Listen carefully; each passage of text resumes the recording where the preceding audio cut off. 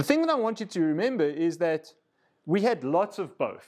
We had lots of inputs and we had lots of outputs. In most cases, we had many more outputs than we had inputs, but we definitely just did not just have one input and one output. But from study theme 2 up to now, we've spent our whole life, or all of our time, modeling systems that look like this block diagram, where there's just one input and one output. And so the obvious question arises, but Carl, wait a minute.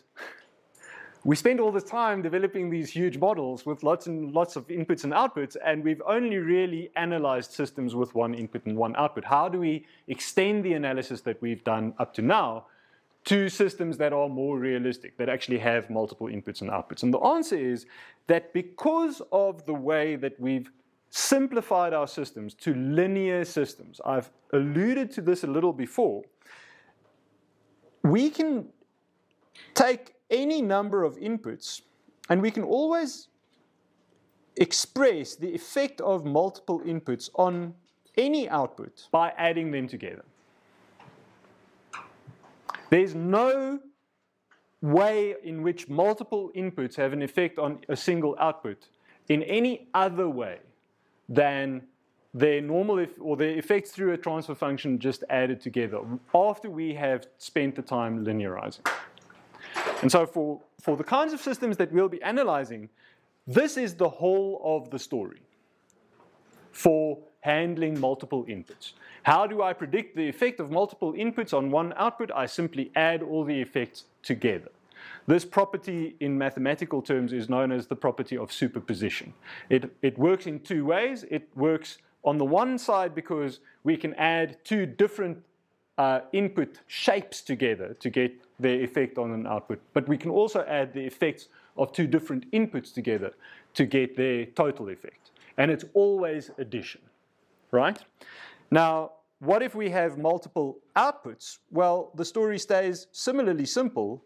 I just have to extend my block diagram a little bit and say I've got a different effect on each one of these outputs. And so in1 has an effect through this G, which I'll call G21, and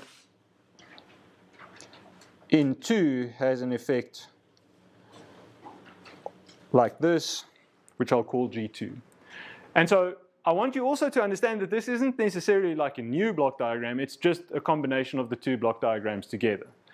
Now, the math that corresponds to this is very simple. It just says that out1 is equal to G11 times in1 plus G12 times in2, and out2 is equal to G21 in1 times G plus G22 in 2. And again, if you look at that closely, you'll notice that this follows the same form that I've been advocating you to use for transfer functions since the beginning, because I think that it aids this transition from SISO to MIMO. I've been telling you not to think of transfer functions as a ratio, but rather as a coefficient, right?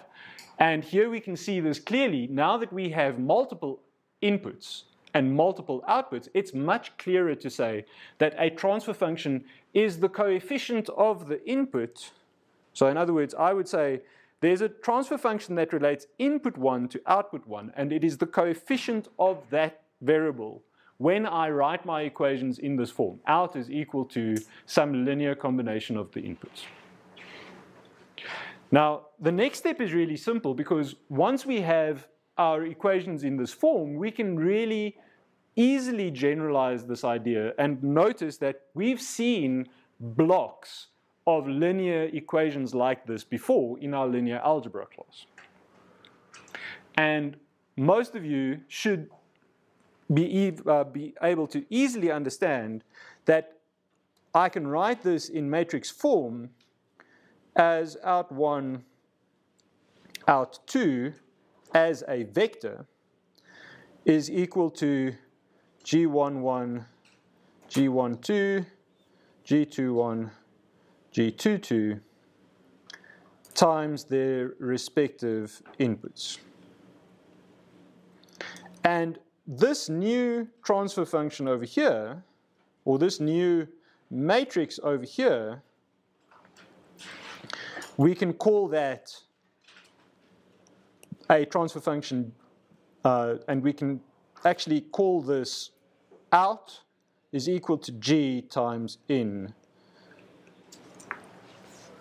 Notation varies. The textbook likes bolding these things. It's really hard to bold things when I'm writing with my pen. I like the notation that I'm using here, which is to underline the mathematical structure with its dimensions, number of lines. So this is, I'm stealing it from tensor notation. So you can basically see that out is a one-dimensional thing and G is a two-dimensional thing easily by just investigating how many lines I've underlined. I'm also fine with it using an overbar. I find that that confuses people because it clashes with notation that we've used before to indicate the steady state value. I am relatively adept at deciphering whatever notation you choose to use from context, so don't worry too much about it.